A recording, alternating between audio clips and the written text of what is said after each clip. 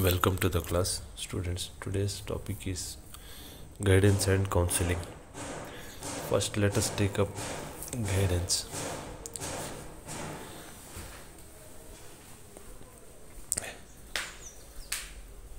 As teachers, parents, and educational institution, we all, expect our children to achieve certain level of achievements, to reach certain level of achievements and learn and pass out and progress to their classes, have a good personality development, an all-round personality development, choose a proper vocation that can provide them livelihood and become self-consistent and self-reliant citizens. So we can say this is the aim of the education, but we also see as teachers that not all students achieve success in life. Not all students develop a well balanced personality. Not all have proper desired social development. We see that some students fail in their classes, fail to progress in the classes, and some suffer from emotional problems, some suffer developmental problems, some suffer proper social development problems. So as a teacher, we see a need of helping students under such situations. This help provided by the teacher or a responsible member of the society or an educational institution to the children with problems or the children who need help to solve their problems, to understand and solve their problems. This help is called guidance. We know that from the beginning itself, the society, the elders members of the society, parents and teachers, they always provided some or the other sort of help to the students in need of help. Even before the concept of guidance and counseling came into being, this concept of guidance and counseling, it developed in the second half of the 20th century. And initially the guidance was provided to an individual only in the matters of vocational selecting a vocation, proper vocation or vocational training. So later on, the concept of guidance and counseling evolved and it developed a wide meaning and scope. So as a teacher and parent, we feel that the students who are in need of help in their development need guidance.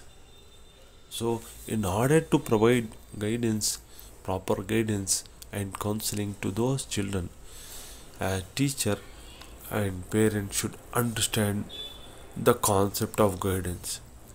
Even before understanding the concept of guidance, you should know what guidance is not about, what guidance should not do, what guidance does not provide. So this is very important to know. So if you want to be a proper guide to the child, first you should know what guidance is not about. So guidance is not about giving direction to the child or the person in need, person having a problem, or it is not making decisions for someone. The guide should not himself show their direction,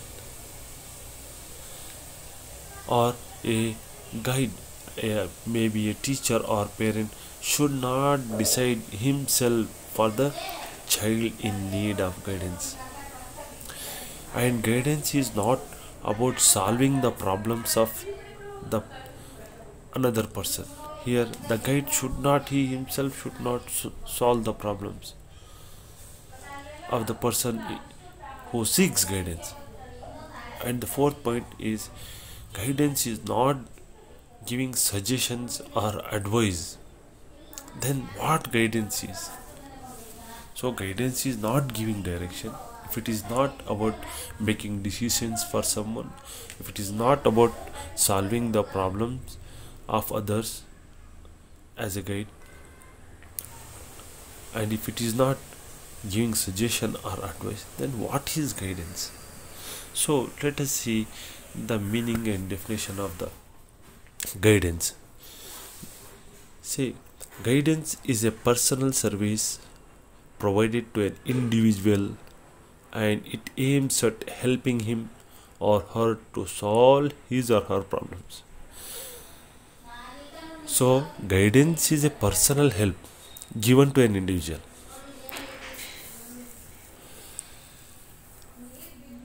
It aims to help the individual to solve his or her own problems.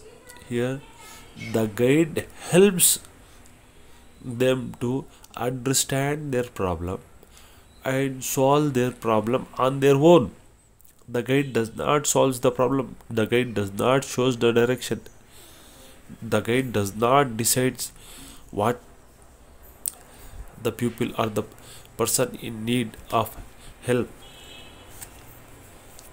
what he should do. So guidance is only about helping an individual to help himself or herself. For what?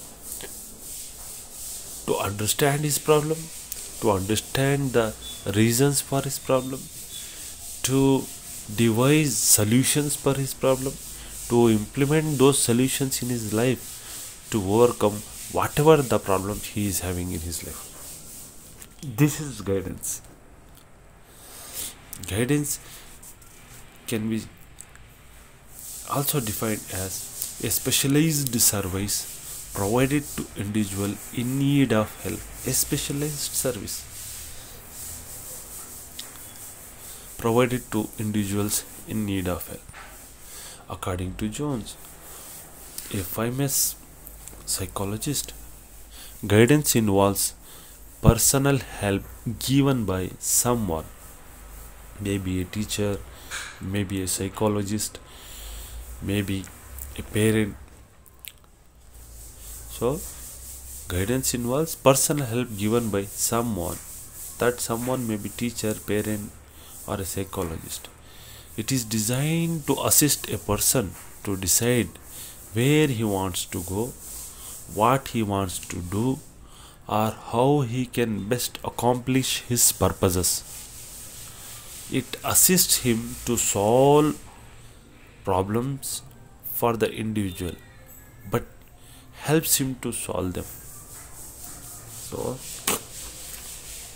again, the definition means that guidance is a help given by a particular person to a person in need. It is given in such a way that the person in need or person having a problem, he should understand what is his problem, what he wants to do, what he wants to achieve to solve his problem. So in this direction, the guide helps the pupil or the student or a person to understand his problems, situations, find his solution, implement those solutions to overcome those problems. So this is about the definition of guidance. Now let us see the scope of guidance.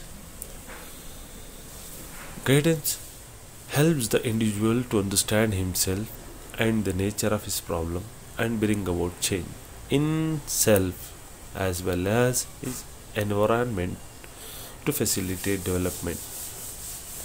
So as I told earlier, the scope of guidance is to make the individual to understand himself, to understand his problem and the nature of his problem, bring about change in himself and his environment to overcome that problem, so that he can have a proper development. And the second point, guidance stresses that an individual's own initiative and action can bring about change in his attitude, his perception, and his understanding, and change in the environment. That means guidance says or stresses that the individual who is in problem, he himself can change his attitudes, perception, understanding, and his change his environment, so that he can have proper development. He himself has to change. He himself has to change his attitudes, his perceptions. He himself has to change his environment, so that whatever problems he may be facing, whatever issues he may be facing in his life, in his profession, in his social relations, or in his education, can be overcome. In recent years, emphasis of guidance has shifted from occasional guidance to developmental guidance. As I told earlier, when guidance was started, it was considered and it was used only in place of occasional guidance, only as used as an occasional guidance. But now the scope of guidance has increased. Now guidance is provided in each and every aspect of life. So that is why it is called developmental guidance now. So such a guidance is a process of helping growth. So it should make the student capable of choosing and achieving his own goals. Guidance should make or help student in overall growth. So its aim is to help the student to choose goals and achieve goals.